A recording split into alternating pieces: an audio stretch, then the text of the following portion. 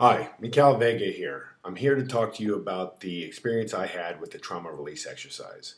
When I first got through that ego driven portion of the exercises, I started to experience this tremoring in my core. Like I started shaking uncontrollably in my core, which kind of felt good. It was a good releasing type movement, almost like a autonomic massage of my internal muscles that stabilize your body.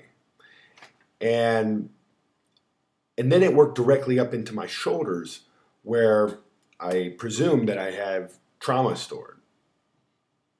And at first it was just one shoulder, then it was both shoulders, and then it started to be my hips and my shoulders, and then it became this convulsing forward, which you saw in the video.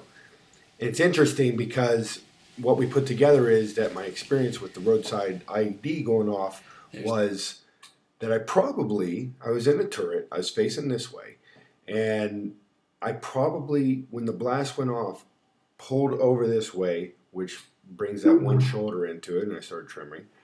And then as I breathed into the effect more, I started to have emotions come up with it and memories. And what happened was this, it was almost like a gas escaping from my body. That's the only way I can describe it. And it was incredible. Something left.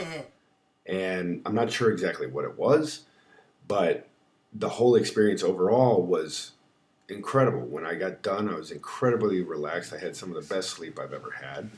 Um, and again, put the ego aside and do this. You'll thank me forever.